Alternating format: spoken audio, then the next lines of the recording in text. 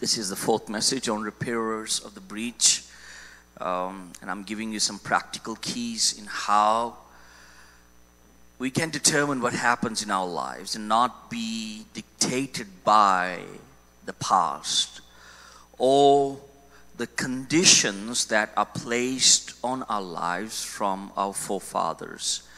There is liberty in Christ, and that liberty and freedom comes from knowing the truth. I've shared with you, and I said to you, the Word of God is the truth. So your liberty is hidden in the truth, which is the Word of God. And this is the Word of God that I'm sharing with you that can bring you to a place called freedom. Amen?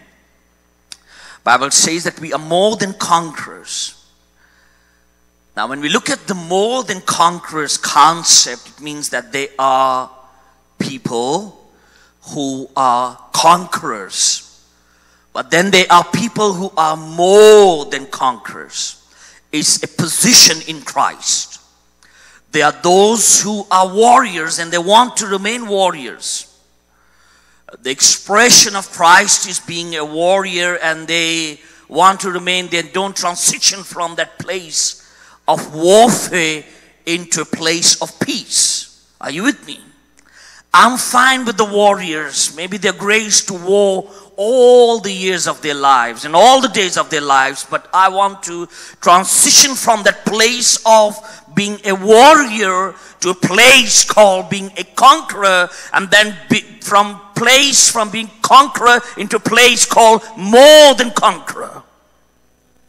So I'm fine with the battles that I face, but I'm not God's mighty warrior. I don't want to be God's mighty warrior.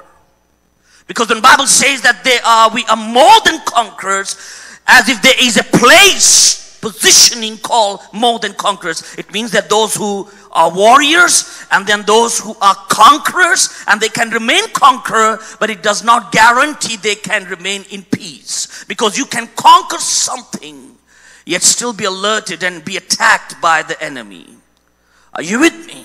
So being a victorious or being a conqueror does not guarantee you peace in a particular area of your life. But when the Bible says that we are more than conqueror, it means that we have transitioned from being in the battlefield and being warriors into a place called being conquerors, and now we transition from being conquerors to a place called more than conquerors.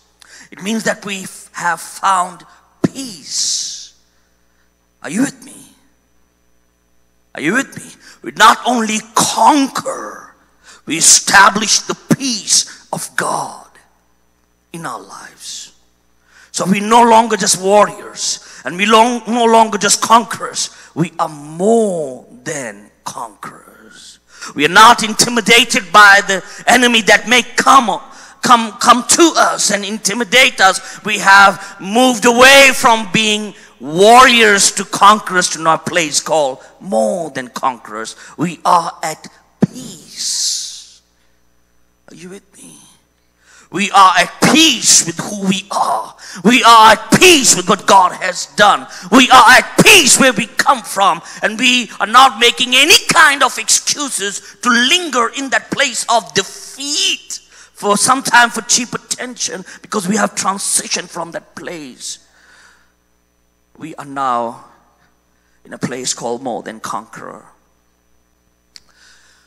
I will highly recommend that you listen to the other three messages as we move forward in this series of repairers of the breach. We learned that there are ancient ruins that God trusts us to do and rebuild and reestablish and demolish as well. There are different kinds of ancient ruins that come into our lineage. I shared with you from last week. There are, I think 2 weeks, we had a gap of roughly 2 weeks, that there's a freedom that you have access to in Christ. And the Bible says He has brought us into His marvelous light, and that's the freedom we have. Whom the Son sets free is free indeed. But I also shared with you, if there are still struggles in your life, it means that there is a extent of freedom that you still need to have access to. You can have access to freedom, but may still be not fully liberated in your mind. And we went on learning about the lives of Israelites. They were out of Egypt, but still remained in bondage to that spirit of slavery in their minds. Are you with me? I want to highlight this one thing that I shared, and then we move today forward. I'm giving you some practical keys, and I said to you, it's the light of God that illuminates certain areas of your life. And one of the things that the Word of God will illuminate in your life is the conviction. You start to measure your life by the Word of God. And you start to see things differently. And you start to examine your life by the Word of God. And I said to you, how you identify a stronghold in your life is when you lose the conviction about certain things. There are certain things in your life that you do so naturally you don't feel bad about it. Those are strongholds. I shared with you that the absence or the lack of conviction is the absence of Holy Spirit, because it's the Holy Spirit that convicts your heart towards sin. So if you do not feel convicted by certain things, if you don't find remorse in your heart when you do certain things or certain behaviors and attitudes and sin in your life, it means there's an absence of Holy Spirit, and that's a very dangerous place to be. If you lack conviction towards your wrongdoing, it's a dangerous place to be. I also want to highlight the other thing that we pondered quite a bit on the second message in this series, where I said to you, sin has made a house in a particular way. There's a sin that makes house in a particular area of your life. And sin does not just come in, it starts to build a house in there. We learned that demons call this place, the soul of man, the house. I will go back to my house where I came from. You remember that? I won't go into the detail of that thing, but I said to you that if demons keep coming back, or the enemy continue to use that particular area of your life to rob you of your peace and satisfaction and fulfillment in life, it means there is a house that has been built in that area, and that's why enemy has free access in and out. Are you with me? And I said to you, some of these houses we build with our own, sinful nature and character and habitual sins and behaviors, but then there are houses that are generationally built in our lineage. Are you with me? I'm just doing a recap of some of these things. And these generational bondages, often we struggle with. They come so naturally to us, we don't even feel we have a problem. Everybody else be like, they will be just avoiding you, and you feel that you're right and everyone else is wrong. Amen. These things come naturally to us. Why? Because there's a absence of the Holy Spirit in that particular area of your life, and there's another spirit that is governing your life, and there is an absence of conviction. So you'll be rude to people, but you won't have any guilt, remorse, or bad feeling about it, because that's how you are. That's a stronghold, because it lacks conviction. How do you identify a stronghold? Where you lack conviction. Tell your neighbor, where you lack conviction. That's a stronghold. You will do certain things. You're addicted to certain things, habitual sin, and you keep going back and back, and you have no remorse about it, even though you come to church. That is a stronghold in your life, because the Spirit of God has just removed himself from that area, because there's a presence of another spirit in there. That's a house that demons come and go and take advantage of you. Are you with me?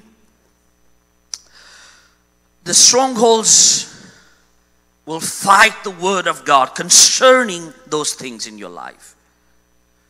So I will be speaking to you about the sexual immorality and sexual purity and teaching you on these things, and you will have no conviction about it because you're living in it.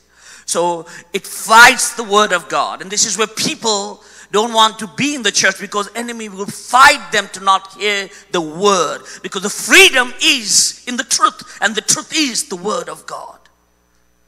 Are you with me? So enemy fights those strongholds because he wants to possess those houses in each one of our lives where he can have a legal access to come and go and make us vulnerable to all his tactics. So he fights the word, because the word of God, like I said to you, is the light where is the hiding of God's power. It's the word that you need to hear. It's the word that will bring liberty to you. It's the word that will bring shift in your mind to say to you, listen, this is wrong. You need to change. There is more to you than what this is. So enemy fights the word.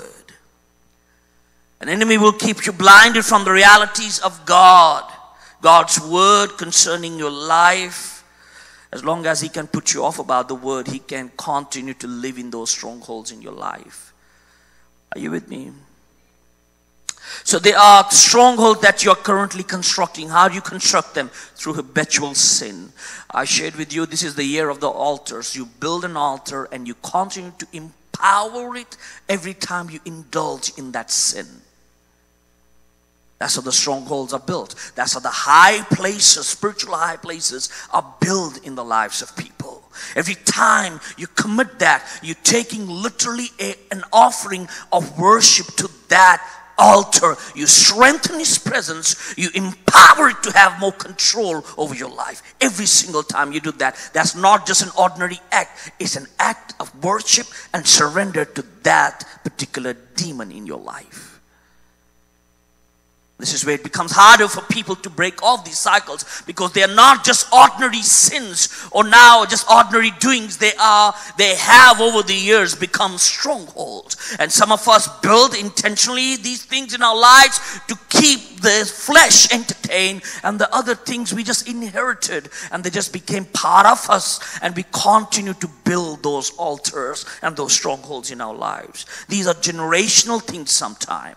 Amen. And that's why they come so naturally, and that's why there's no consciousness about these things. And you feel that you don't feel bad about your attitudes, your actions, and your ugliness.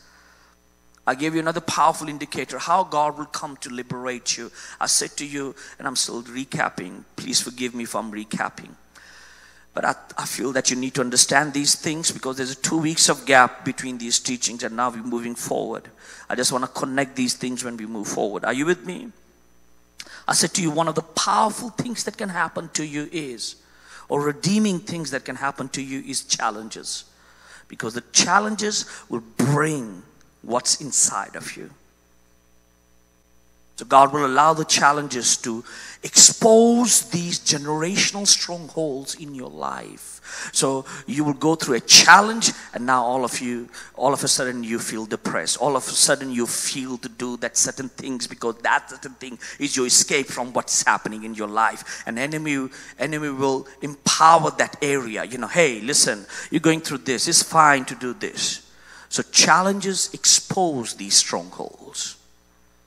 Are you with me?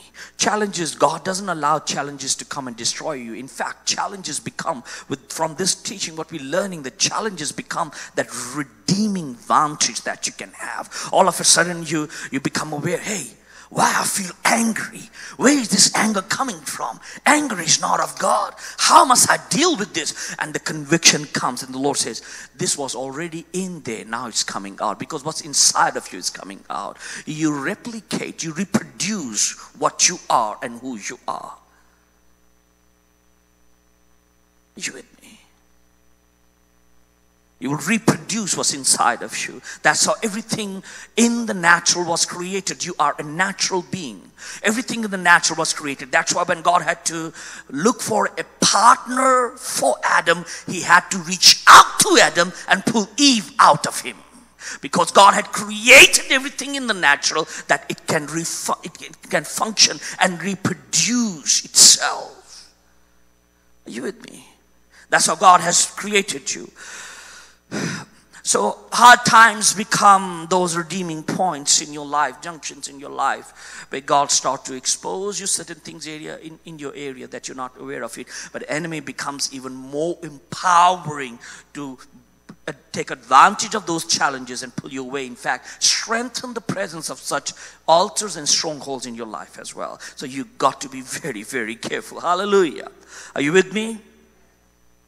In fact, I've seen people defend their behaviors. They lack the conviction of certain things and remorse of certain things that they do to themselves and to others. But they defend their behaviors. Amen. Let me say this to you. The Lord has set you free. And He need to make you free. And you don't need to live in those strongholds. You don't need to live under the power and the control of such strongholds. Amen. You're not supposed to be what you are. Amen. You must overcome whatever you struggle with. You must overcome whatever you struggle with to make sure it is not transferred to the next generation. Because if you're not, that iniquity will be transferred up to the 4th generation. You must overcome that struggle. It doesn't matter it started with you or it's in your lineage. It must stop at you. You must overcome what you struggle with so it does not go beyond you to the next generation.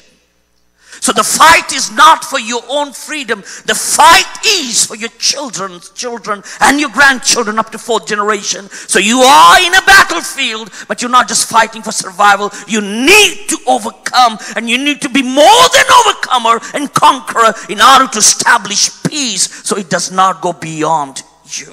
You must overcome what you struggle with. You with me? Light. The Lord illuminates the darkness. The light comes in. The light comes in through the Word of God. That's the first thing I taught you. You must become hungry for the Word of God.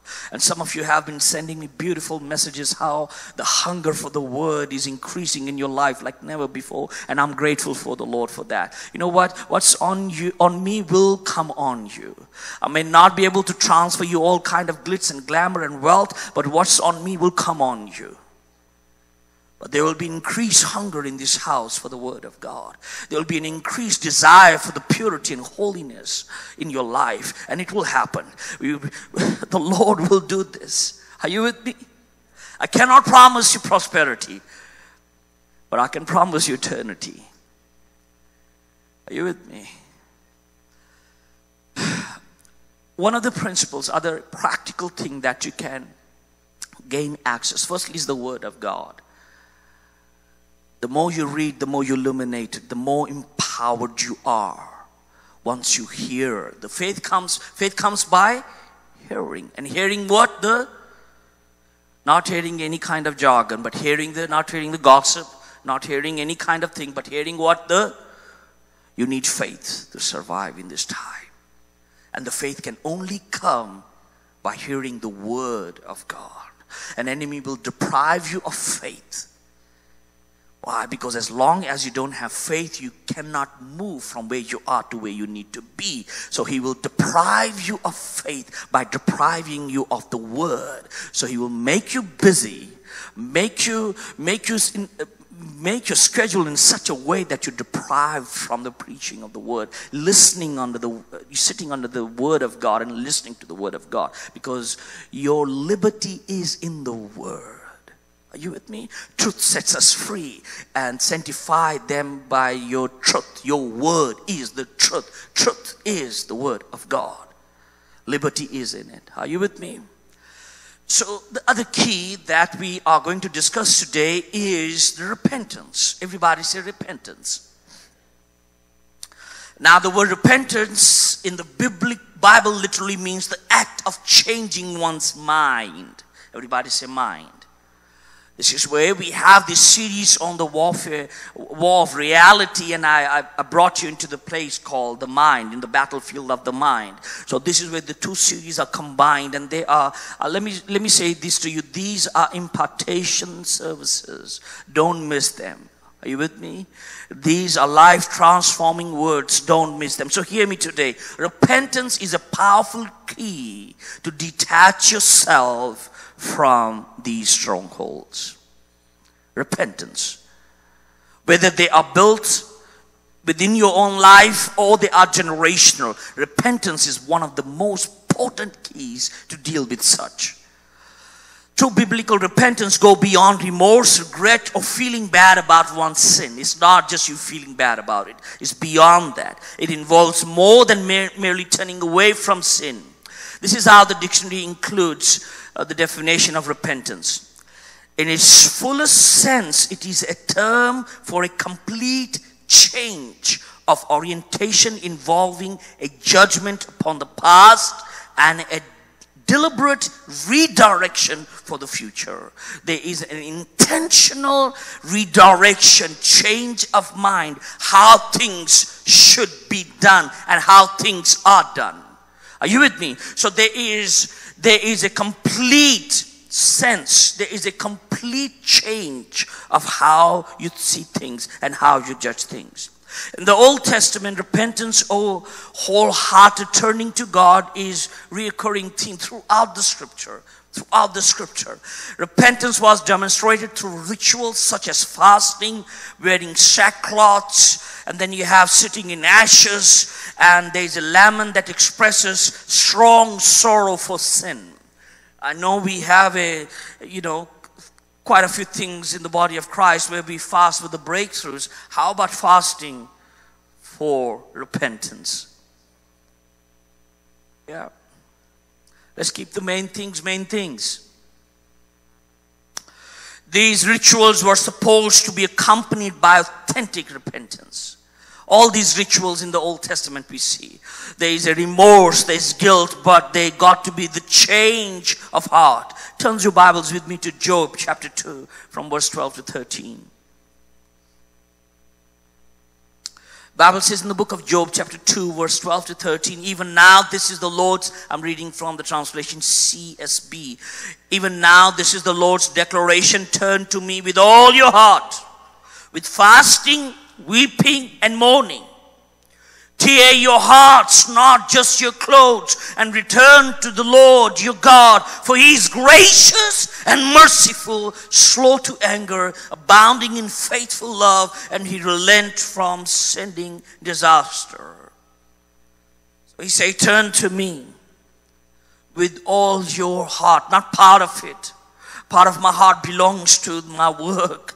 Part of heart is consumed with the family. The Lord says, if you are returning to me, if you want to repent and give me, you need to give me all and come with humility, come with fasting, come with weeping and mourning, with remorse. I just don't want remorse. I want a change of heart. He says, tear your hearts. Hallelujah. Fast to mourn the sin, not fasting for a breakthrough. I have come to learn certain things in my lineage. Man, it really tore me into pieces, and I wept before God, weeping, Lord, forgive my generations past. Rather than making them an excuse for me to do even worse what they did, it was the conviction, it was the Spirit of God leading me. You need to go on your knees. I expose you to these things. Are you with me? So fasting to mourn their sin, not fasting for things. Weeping and mourning not because you are treated bad at work and at home and everybody's rejecting you. So what? Weeping and mourning on the condition of your heart, more than on the condition of other people's behavior towards you. It's the condition of your heart that he says, I want your heart and I want it fully unto me. I want you to give me your heart. And then the promise is, he says, if you give me your heart, I give you grace and mercy. Those are the two powerful keys how God liberates us from generational strongholds. Is he extends grace and he extends mercy. I'm going to give you some practical indicators how to implement mercy over your life. It will liberate you from things. No one in the scripture was denied mercy, whether they knew the God of heaven or not, whether it was Nineveh, whether it was a centurion, whether it was a blind guy pleading Jesus for mercy, whether he knew God or not. No one was denied ever mercy, because mercy will cover the areas that you're not even familiar with. So he says, if you give me your heart, I will extend grace, and then he promises, I will give you mercy. Amen. So repentance brings grace and mercy to be extended upon you. Repentance will cause the grace of God to be stretched upon you.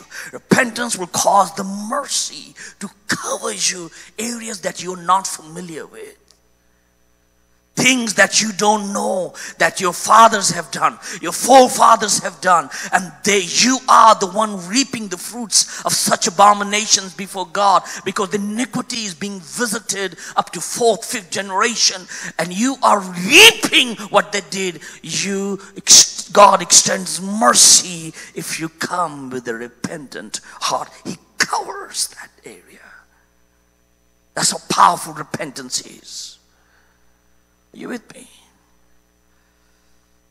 Jesus Christ's mission was to call sinners to repentance. I'm going to quote scriptures and I'm going to throw it at you, and you just keep it for your reference. Bible says in Luke 5:32, I have not come to call righteous but sinners to repentance. When Jesus started his public ministry, he also called for repentance. Matthew 4:17 records, for that time on Jesus began to preach, repent, for the kingdom of heaven has come near you. Hallelujah. We're speaking of the kingdom and we think of the abundance and the prosperity and blessings and healings and all that is part of it. But the kingdom of God is initiated with the spiritual principle called repentance. It's the repentance that will cause the kingdom to come on you. Are you with me? This is how Jesus started his ministry. He says, repent, for the kingdom of God has come near you. The kingdom of God, the rule of God, the governance of God, the desire of God to be God over you is around you. But in order for that kingdom to come in you, you got to repent. Are you with me? You got to repent, and you got to not repent just part of your heart. You need to repent with the whole of your heart.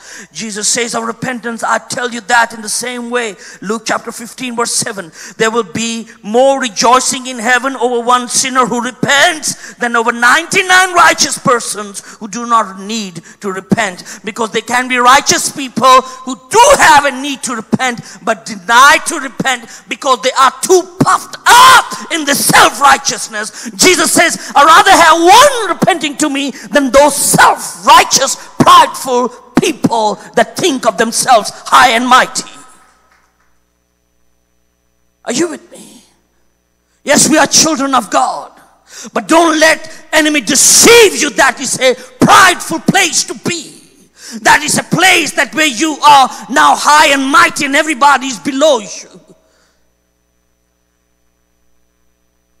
Repentance.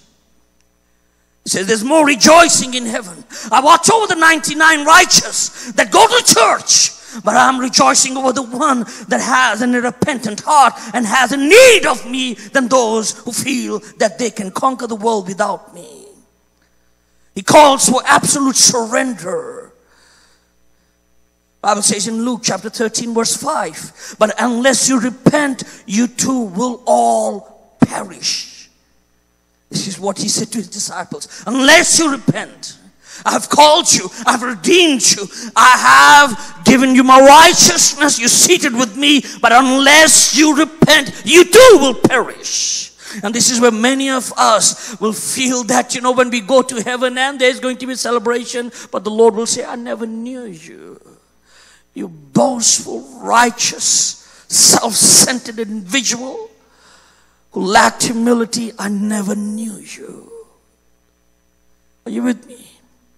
His farewell message to the disciples, he told them, Jesus commanded that they take his message of repentance and faith to all nations. Luke chapter 24 verse 47 says, and that repentance and remission repentance and remission of sins should be proclaimed in his name among all nations, beginning at Jerusalem. He says, I'm asking you to wait for the Holy Spirit to come, but I'm giving you key to unlock that heaven where the Spirit can come on you, and that is repentance and remission of your sins.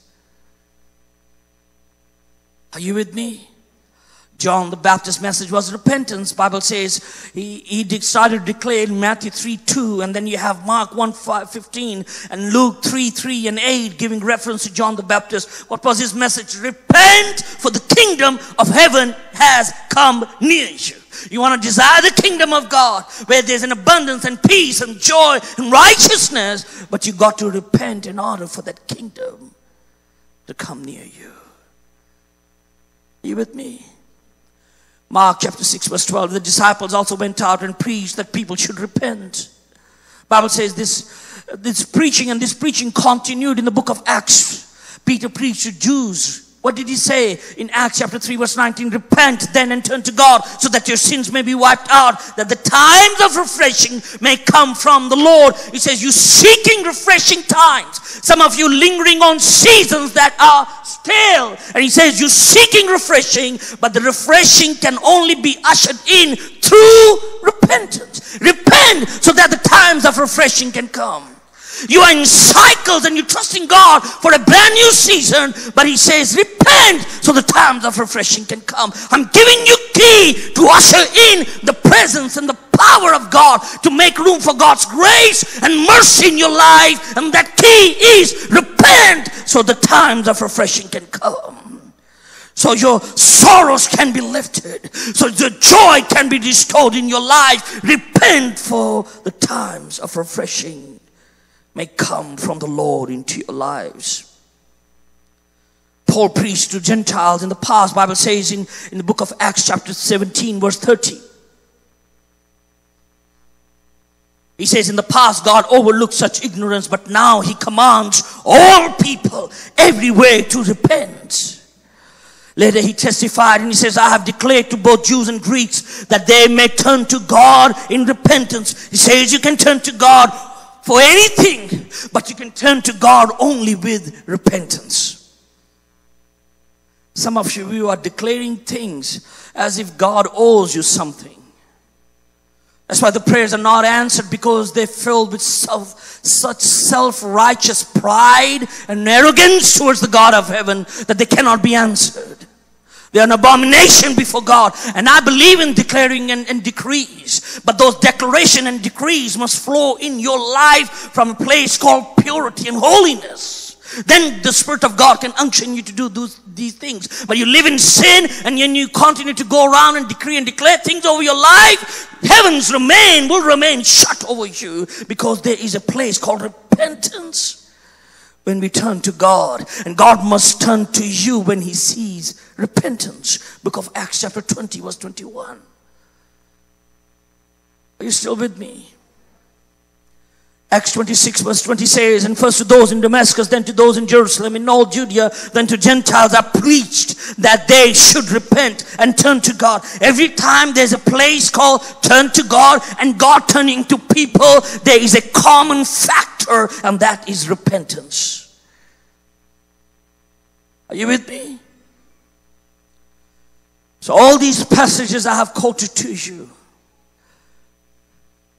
repentance is an important part of initial response to the gospel. And repentance must remain part of every believer's life. Amen. Every single day, there's that sense, consciousness of God that must surround you. For everything that you do, how you behave, how you act, how you respond to things must come from that place of humility and surrender unto him. Amen. Paul says in 2 Corinthians chapter 7 verse 9, now I'm happy, not because you were made sorry, but because your sorrow led you to repentance. Sad place, sad times, sorrow, guilt, remorse towards things must lead you to where? Not to the bottle, not to the sexual immorality, not to the clubs, Not to the gossip and backbiting. He says the sorrow must lead you to repentance. So you can turn your heart towards God and God can turn towards you. Repentance will cause that to happen. Hallelujah.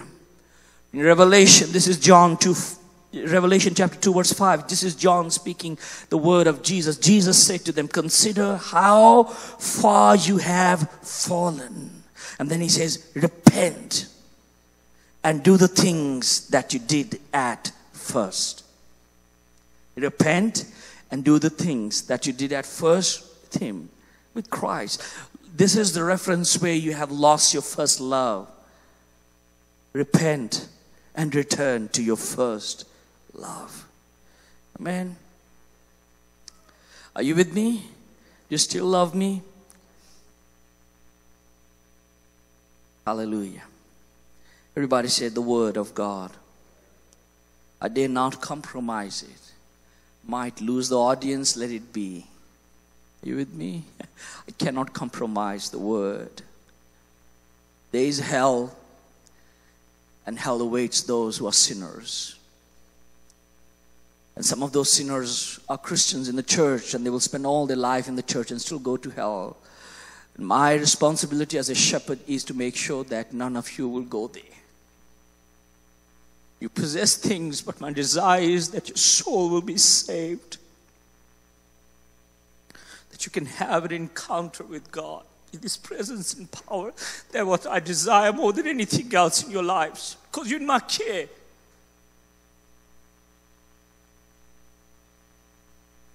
So I see you. I see your lives. I see your attitudes.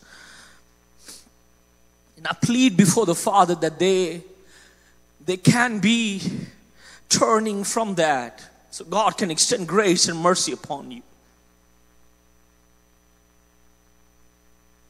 Are you with me? Just forgive me.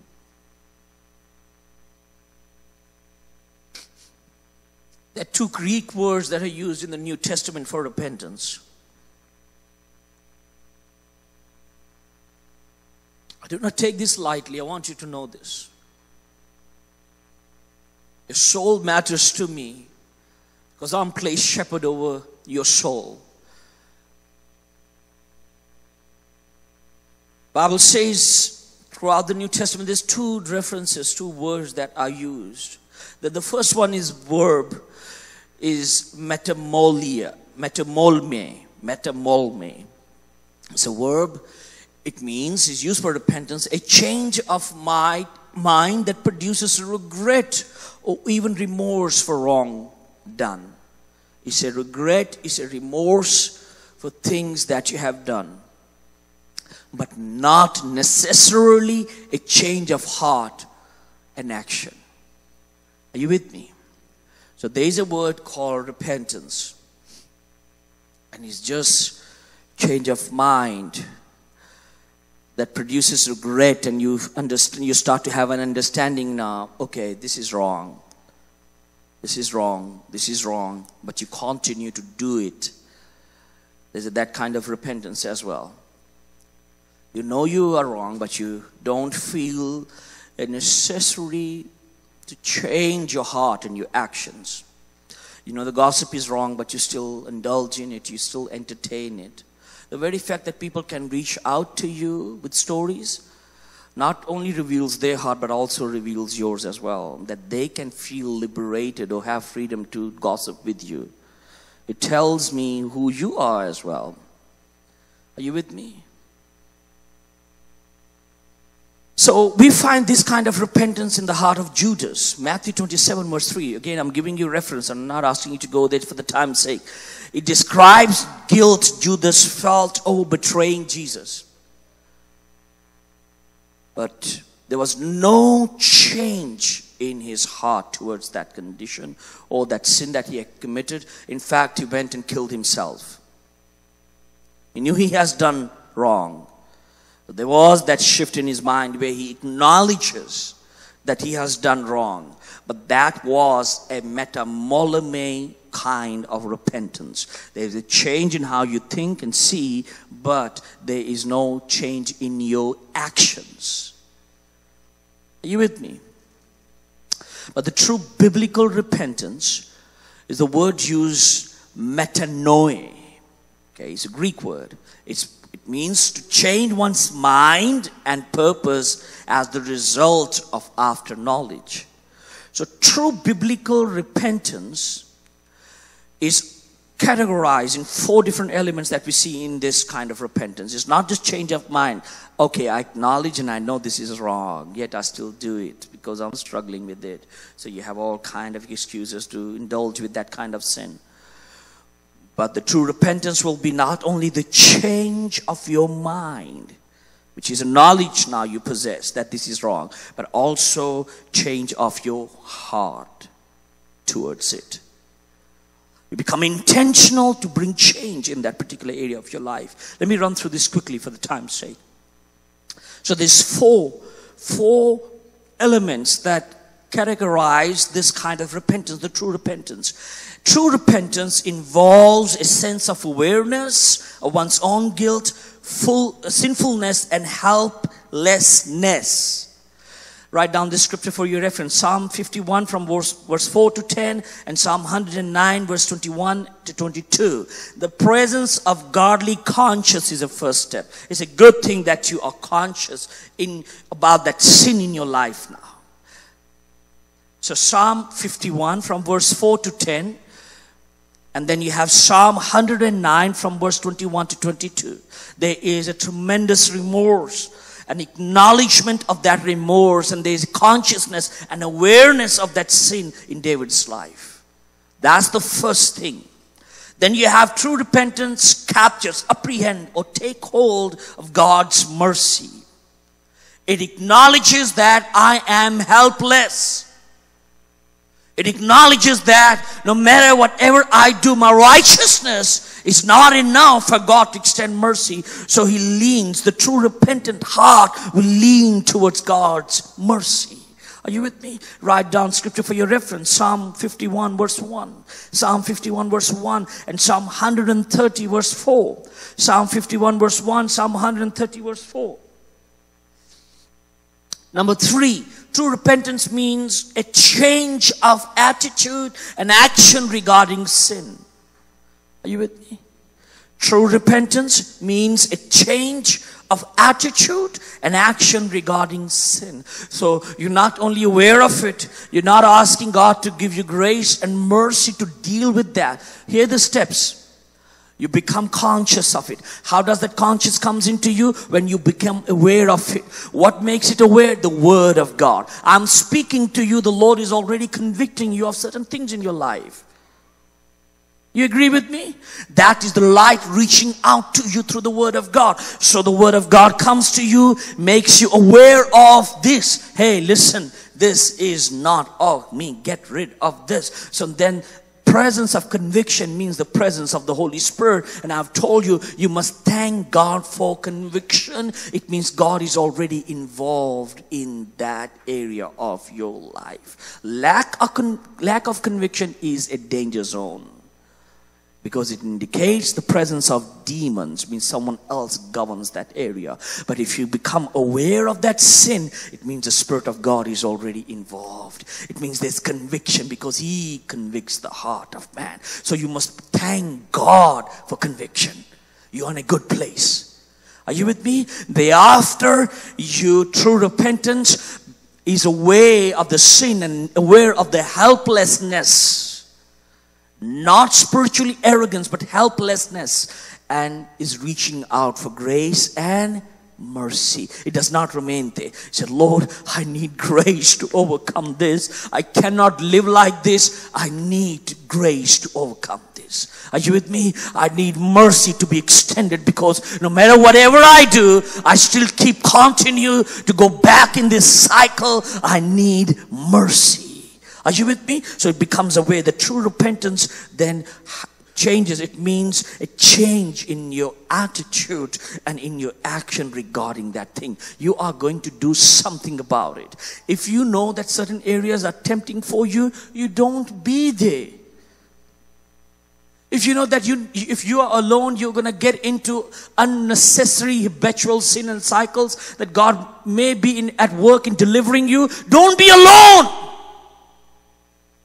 If you know that there are certain people, if you are in their company, you will be encouraged to do certain things, and then you will be remorseful afterwards. Don't go to such companies. You are not strong. Only way you fight temptation is there's one practical key to fight temptation, and that is to run away. And we learn that from the life of Joseph. You cannot be high and mighty and powerful and spiritual to fight temptation. There's only one way to run from temptation, and that is to flee from temptation. James speaks of it, and we know how Joseph, being a handsome guy, overcame temptation. What did he do? He run from it. Unless you are, let me not even go in there. No one is strong. Just run away from it. Doesn't mean that now you're fasting and praying and you can overcome, and you can be in the company of such people that can easily lure you into things that are not of God. Run away, flee, flee, flee. Be intentional in how you deal with that particular area. For it to not be transferred to the next generation, you are dealing with it. You need to overcome it. And I'm giving you practical keys. Make an intentional decision that you will be mindful of this particular area. I struggle with anger, and I need to be mindful that I need not to be angry at stupid things and small things and finding excuse to be angry. Be aware of it. Have the conscience. Develop that godly conscience. Ask God to give you grace and mercy in that particular area, and then you work on changing your attitude when you are placed in that situation. In the beginning, if you can't deal with it, run away from it. Are you with me? Change your attitude. Hatred of sin. Hatred. You must hate that sin. You must reach a place, write down the scriptures where you build this kind of consciousness. You become so aware of it, and you know it's a stronghold, and you hate it with passion. Psalm 119 verse 128. Psalm 119 verse 28. Job 42 verse 5 and 6. Job 42 verse 5 and 6. 2 Corinthians chapter 7 verse 10. Hatred to sin. There's certain things that I struggle. I hate those things. Are you with me? I hated those things, and I hate those things. So you need to build and establish and mature that consciousness within you in order to despise that which you struggle with. And unless you despise it and hate it, then only you can overcome it. Are you with me? Am I helping somebody? True repentance results in a radical and persistent pursuit of holy living. There is a quest that you are on, and that is conformity to Christ. I've shared with you, the greatest quest in your life must be to be more like Jesus. Not to have better careers and better houses. Praise God for that. All those things will be given to you, added unto you, but you're not chasing after them. Are you with me? Bible says, these signs will follow those who believe. What does that mean? Whatever is following you, whether it's ugly, bad, or good, is an indicator or is a result card of what you believe. Are you with me? So if there's certain things that are chasing after you, they are only chasing after you because what you believe. These will follow those that believe. They cannot follow unless you believe. So if sorrow is chasing after you and you can't redeem yourself from the grip of that spirit, change how you believe. So it will back off. It's only after you are following you because it's following what you believe. Are you with me? So true repentance results in a radical and persistent pursuit of holy living. So you're intentional about how you live. You change how you believe. And that belief system, the Word of God helps you to change your belief system. This is changing you how you think. Are you with me? So you listen to the Word.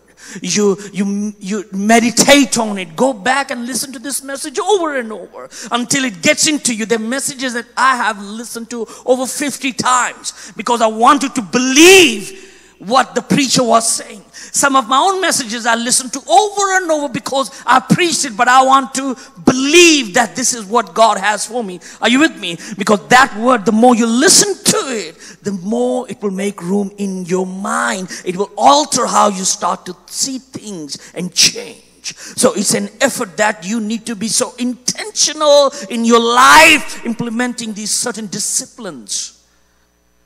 You with me? So true repentance results in radical and persistent pursuit of holy living, walking with God in obedience to His commandments. And I close with this, and we will continue on repentance. And I'll be going back to the scripture in dealing with how we break the strongholds of the generations past through repentance. Today we're dealing with how you deal with the stronghold that you are building through sin and enforcing and empowering certain altars in your life. Next week we'll deal with the repentance, and we will deal with the subject how we deal with the sins of our forefathers. Are you with me? So essentially, I'll close with this. Repentance means to change one's mind about something.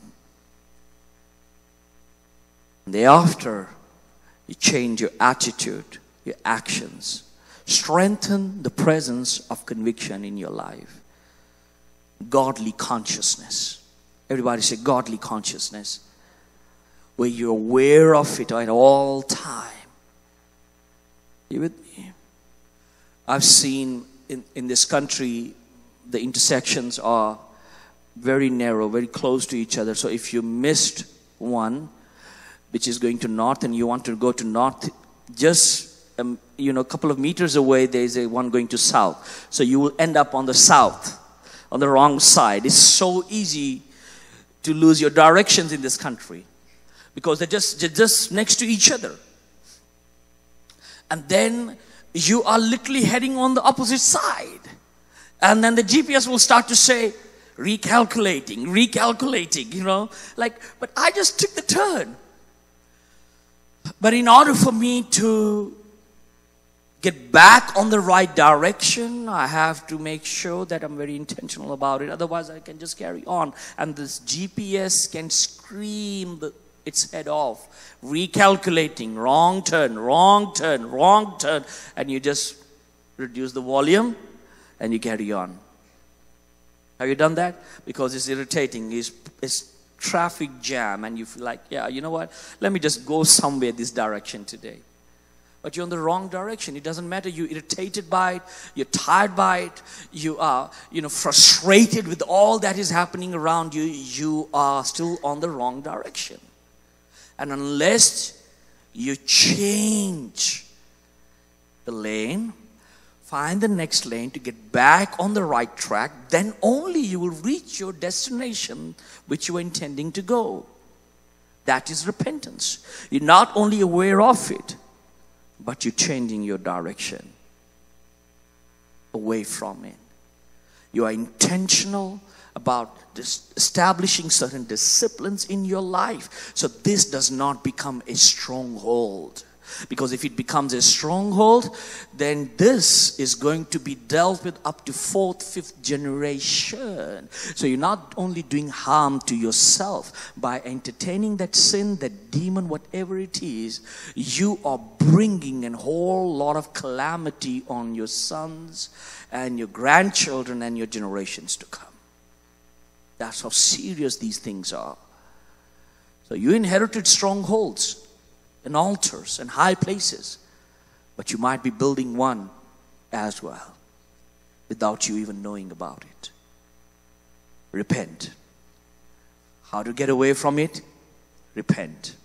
Turn away. Be cognizant of it. Build a godly conscience and be intentional to not feed and empower that altar. Are you with me? Did I help you today? Would you please stand on your feet?